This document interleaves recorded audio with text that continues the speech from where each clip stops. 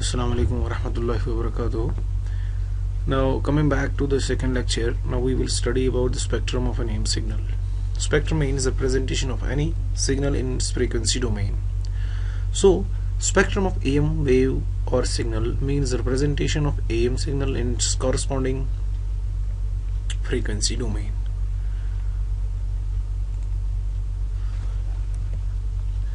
Let x of t be the message signal whose Fourier transform is x of omega.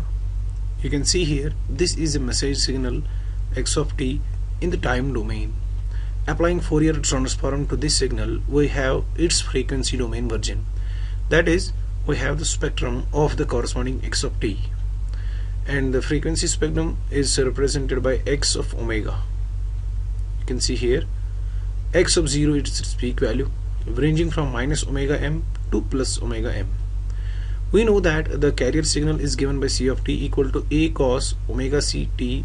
After applying the Fourier transform, we have c omega, that this c omega is the corresponding frequency domain of c of t, and this c of omega is equal to a pi delta of omega plus omega c plus delta of omega minus omega c.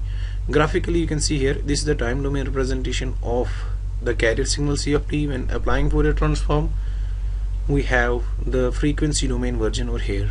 We have two peaks, that is delta of omega minus omega c here and delta of omega plus omega c here. So this is a pi, that is its maximum value over here. Now the AM signal is given by S AM of t equal to x of t cos omega ct plus AC cos omega ct. This is part 1. This is part 2.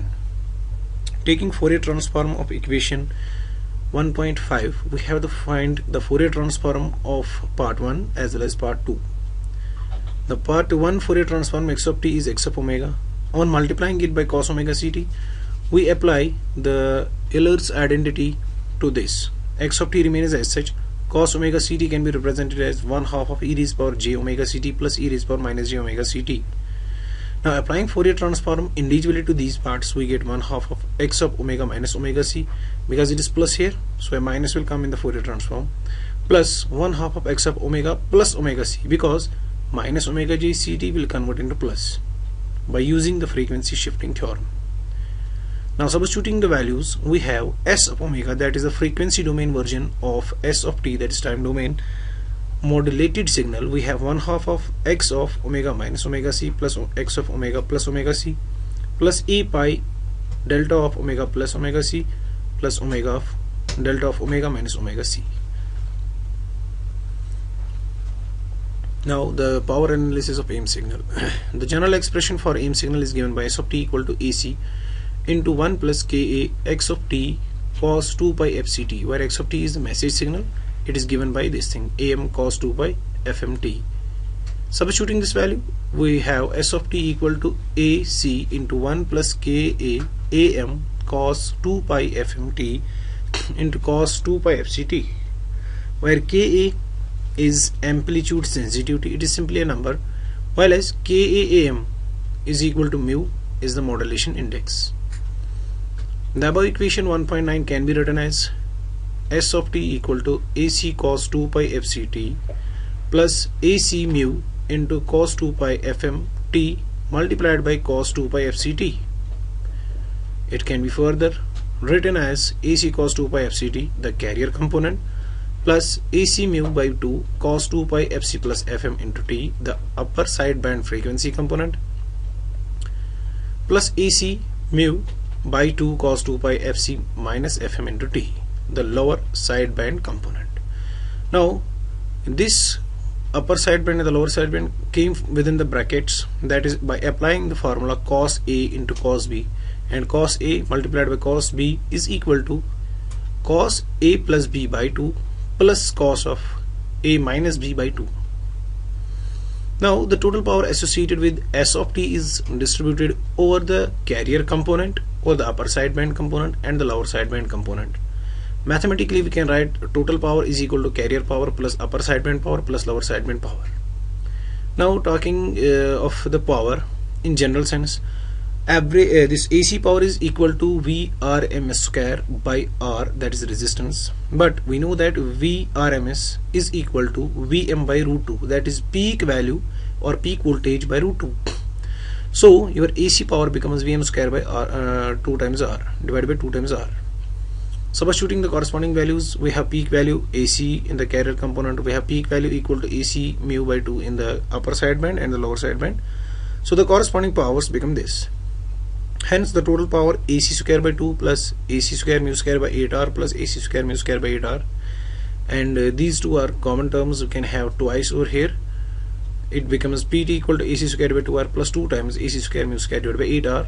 Hence the overall power becomes this thing, PT equal to AC square by 2R into 1 plus mu square by 2, or PT is equal to PC into 1 plus mu square by 2.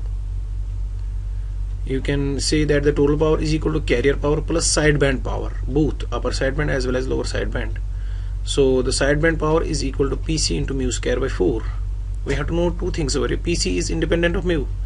There is no part in the carrier power which is dependent on mu, that is modulation index. You can see from here where the cursor is on the left side of the screen.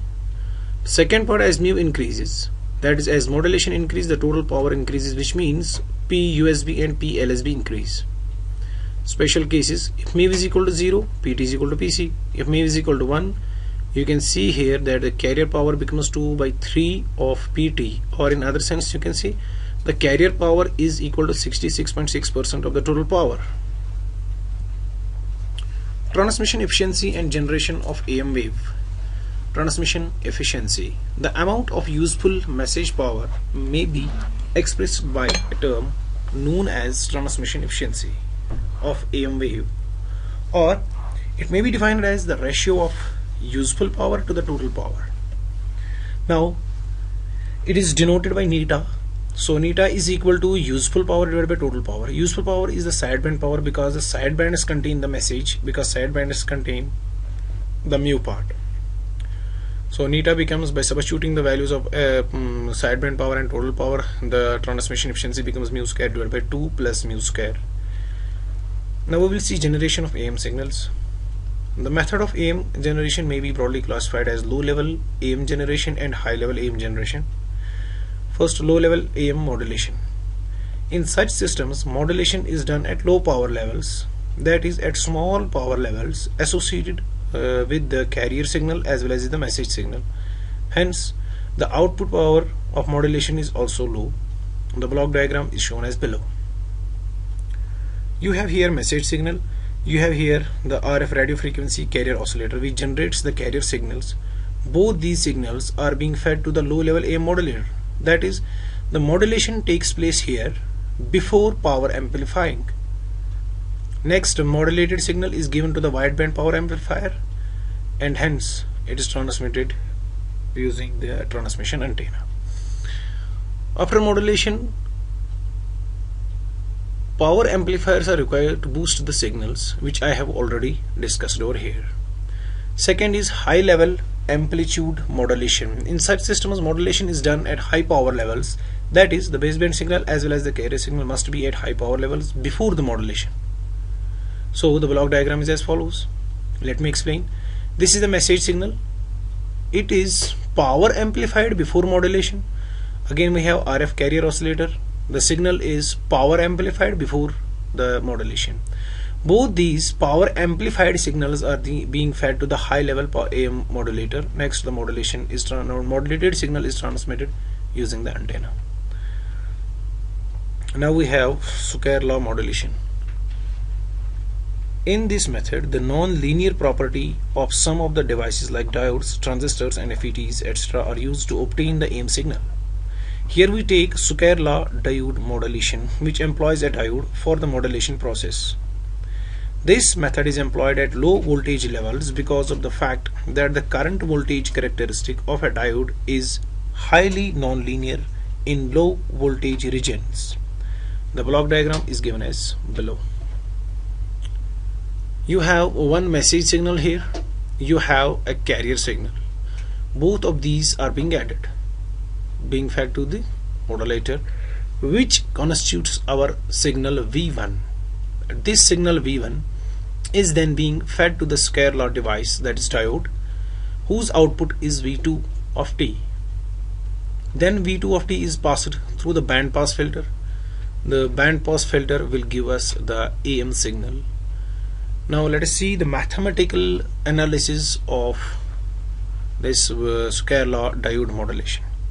Since the non-linear relationship between input and the output of a diode is expressed as output equal to A multiplied by input plus B input square plus C input cube, so on, as you have read already this in your EDC subject, which was in the previous classes or previous year. Now this equation can be graphically expressed as this thing. You have voltage over here, you have current here, and this is the characteristics of the diode. From this figure 5, that is this figure, the input to the diode is V1 of t. You can see here we have the diode, here we have the diode. V1 of t is applied over here, and the output of this square law device is V2. So diode input is V1, but V1 is itself equal to M of t plus C of t, that is V1 of t equal to M of t plus AC cos 2 pi FCT. Now substituting the values, corresponding values, that is output here is V2t, so we can write V2t here. We have A, it is just a constant, write it as such, V1 of t plus B into V1 square t plus C into V1 square, V1 cube t, and so on. Replacing or substituting the value of V1 in each and every term, we have V2 of t equal to A multiplied by M of t plus AC cos 2 pi FCT plus B into M of t plus AC cos 2 pi FCT whole square, and so on, neglecting the higher terms because those become very complex. Cubical terms will become very complex, and those will not be allowed by the band pass filter. You will see it later on. Now since the band pass filter is centered around omega c, so it will reject all the high frequency components. Here V2 of t equal to A into M of t plus AC cos 2 pi FCT as such, and B over here is as such. Expanding this, whatever is within the brackets, we have A plus B whole square, that is A square plus B square plus 2 times AB, so which means here we have M square t plus AC square cos square 2 pi FCT plus 2 times M of t multiplied by AC cos 2 pi FCT. Now we have V2 of t equal to A into M of t, which will be our first term, plus A into AC cos 2 pi FCT, our second term, plus BM square t term 3, B into AC square cos square 2 pi FCT term 4, plus 2 times B M of t AC cos 2 pi FCT term 5. Since we have already discussed that the band pass filter is centered around omega c, so it will reject all the high frequency components. Since this is a DC term, and term 3rd is also a high frequency component, term 4th is also a high frequency component, because when you expand this cos square theta, it becomes 1 plus cos 2 theta, that is 2 times FCT. 2 into 2, that means 4 times carrier frequency, which is a high frequency component. It is blocked, so the term 1, 3 and 4 will be blocked by the band pass filter. Now only 2 terms, that is term 2nd and term 5th, will be allowed by the band pass filter, as the frequency is centered around omega c. Therefore SAM of t is equal to A into AC cos 2 pi FCT plus 2 times B into M of t AC cos 2 pi FCT.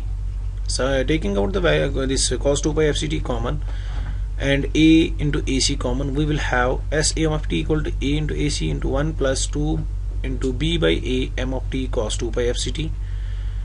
SAM of t is AC dash, where AC dash is equal to the product of these two things, 1 plus twice KA M of t, where KA is equal to B by A cos 2 pi FCT, which is the required equation of standard AM. This is the end of lecture 2nd. Thank you. Any queries you can call.